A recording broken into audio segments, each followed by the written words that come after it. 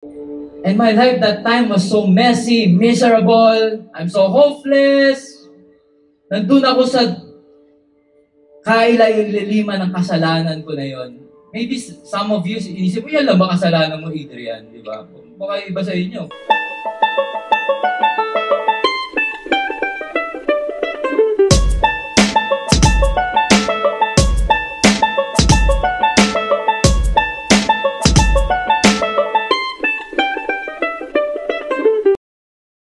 You know, I am the living mercy of God. You know why? Ask me why. My past is so dirty, my past is so filthy, as in grabe. You know, 10 years ago, I was a happy-go-lucky guy. Katulad ng sinabi ko kanina, I'm living in sin, sinful life, vices, sigarilyo, alak, and premarital sex. Ayan, nakita niyo yung mga picture niya yan. Yan yung best friend ko eh. Si Colt. Ito pa, yan. Binubuhat ako, di ba? Ito pa, hindi lang makita eh. Pangingi. Alam niyo bakit ko ito pinakikita? Tanong sa akin, bakit? Baka kasi nakikita niyo, Brother Adrian, napakahuli mo. Brother Adrian, napakabuti mo. Parang ganun eh, yung first time na ako nakita. Hindi, katulad mo din ako. You know, alam niyo yung tsura ko niya, bakit bangag na bangag ako?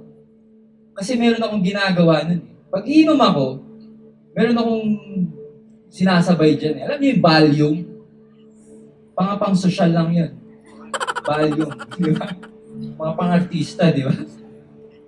Ang ginagawa ko sa Valium, buwang yung Valium, sikat yun sa university, mga nagbebenta niyan eh. Tapos, didikdikin ko yun, tapos sisigmutin ko. Tapos after nun, high na high ako. Heaven! Heaven talaga. Grabe. Parang lumulutang sa langit. You know, I'm still lucky na buhay pa rin ako ngayon. Kasi sobrang delikado pag pinagsabay ang alak at Valium. Because pareha silang downers. Because it will cause respiratory depress. Parang i-shutdown nyo yung respiratory, yung lungs mo. Then, after nun, I will make out with different women. Just to have sex, then after that, parang walang nangyari. You know, alam nyo bakit ko yung ginagawa? Tanong sa akin, bakit? Gusto ko kasi makalimot sa problema ko. I was so broken. Broken man. Kulang ako sa pansin. Alam niyo, sobrang pain yung pinagdadaanan ko, sobrang hatred, anger sa puso ko, na gusto ko makalimutan lahat ng yon. And because of that, I want to destroy myself. And noong mga time na to, malapit na rin ako maging tatay. Kasi buntis yung girlfriend ko noon. Malapit nang ipanganak si Rian. And then, nung pinanganak na siya, nag-live-in kami nung mother niya. We're living a sinful life. You know, I was drowning in a sin. And mayabang ako, arrogante ako, ayoko makinig. And my worst nightmare happened. God humbled me. Nung tuloy na kami maghiwalay, yung mother niya, kinuha ni Lord yung taong pinanghahawakan ko. Natanggal ako sa trabaho, kinuha ni Lord yung future ko. I was humbled by God. And my life that time was so messy, miserable, I'm so hopeless. Nandun ako sa kaila-ilima ng kasalanan ko na yon. Maybe some of you, inisip mo, yan lang ba kasalanan mo, Adrian? Di ba? Baka iba sa inyo. Di ba? Mas malala pa. Pero, yun sa akin, yun yung experience ko. Di ba? Kasi nung maliit ako yung mga magulang ko binibigay lahat sa akin. Hindi ako naka-experience ng mahirap na buhay. Hindi naman kami mayaman, so middle lang. So, gusto ko lahat, parang kaya hindi nakukuha ako madali. Hindi ako na-disiplina ng maayos. You know, so tuloy-tuloy, yung kasalanan ko na yun. After maghiwalay kami, nagsaserve na nga ako sa Fish Bay area nun eh. Makikipag-premarital sex pa din ako nun. And you know, I remember a friend of mine gave me a chaplet. Binigay niya akong chaplet. Alam niyo yung chaplet? Divine Mercy. Alam niyo yung Divine Mercy? Ito yun, no? Pumunta kami last Sunday dito eh. Sa Marilao, Bulacan yan. Binigyan niya akong chaplet kasi Divine Mercy, alam niyo yung picture ni Jesus. Diba? Tapos nakalagay, Jesus, I trust in you. Bigyan ko lang ng konting background, bakit ganun? Ang Divine Mercy, nagpakita si Jesus kay Sister Faustina at sinabi niya na i-print mo yung itsurang nakita mo. At yun yung nakita niya, at pinirint niya yun. Yun yung mismong nakita ni Sister Faustina na nagpakita sa kanya si Jesus. Alam niyo, nung una, hindi ko pinapansin yun. Divine Mercy. Tinapon ko pa. Ano ba ito? Diba? Parang ordinary booklet. Some religious stuff. Boring! Tama! Then one faithful night, ito yung nagbago talaga sa akin. Yung down na ako, parang Lord. Kasi deep inside, parang may nagsasabi sa puso ko na kailangan mo nang magbago. You know, tulala ako, tapos nakita ko doon sa altar namin, yung chaplet na yun.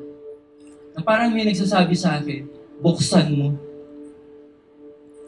And then, pumunta ako. And then, binuksan ko. Alam niyo, pagbukas ko, ano yung bumungad sa akin? Sabi doon, sinabi nito ni Jesus kay Sister Faustina, ang sabi doon, the greater the sinner, the greater the right He has to my mercy.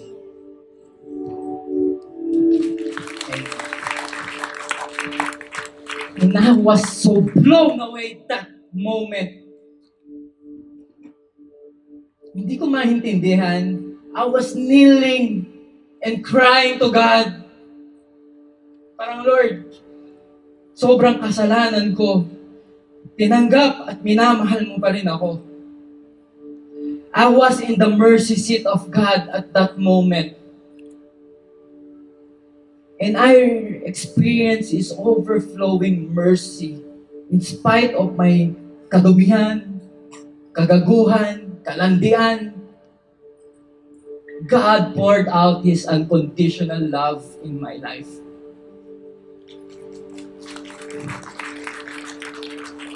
You know, I started to receive His mercy. Right at that moment, I repent and accept Jesus at that moment.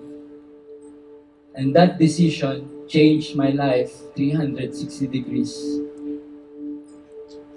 That's why I'm the living mercy of God. Ginawa niya pa akong preacher. You know, friends, today I have a very important question for you. What is destroying you?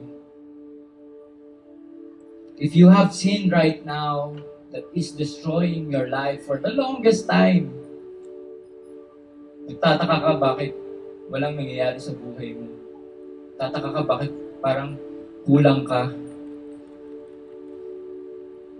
Maybe God brought you here in this place to tell you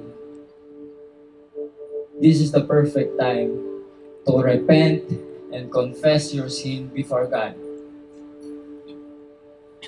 And your Father is patiently waiting for you right at this moment. Alam niyo, bago ko gawin itong talk na to, ang daming oppression nangyayari sa akin. Ang daming, attack. Because this is all about repentance. You know, God is faithful and just and will forgive us on our sin and purify us from all unrighteousness. If you're ready to accept the repentance of God right now, could you please raise your hand? If you're ready.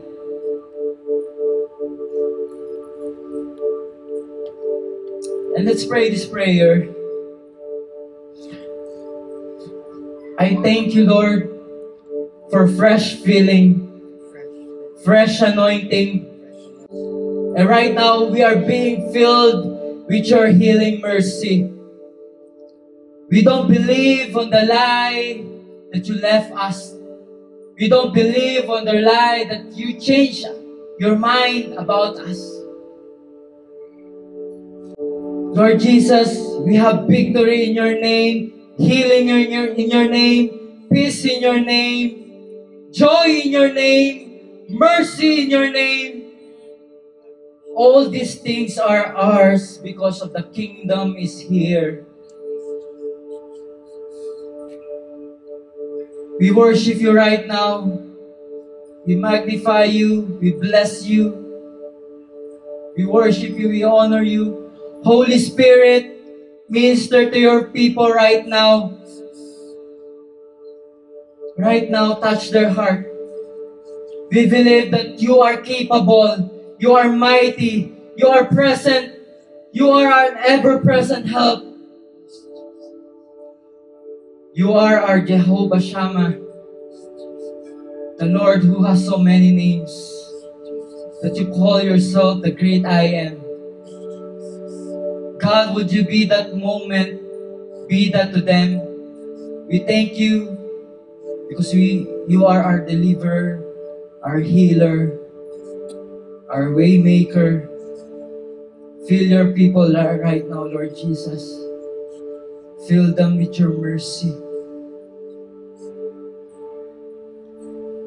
Receive God's mercy today, brothers and sisters. God is doing a great work in your life. God is changing your heart. God is changing your soul right now. He loves you so much. At kahit ano pang nagawa mong kasalanan, God is bigger than your sin.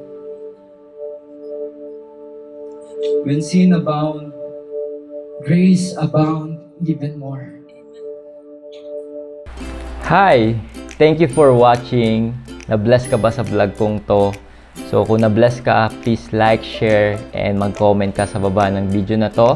And you may also subscribe on my YouTube channel and click the bell button para lagi ka updated sa mga new content na gagawin ko. At paki-like ang aking page, Brother Adrian Milag. At para sa mga libreng ebook and training na galing sa akin, punta ka lang sa website ko sa www.adrianmilag.net. It's been Adrian Milag, encouraging you to live your life to the fullest. God bless you more abundantly.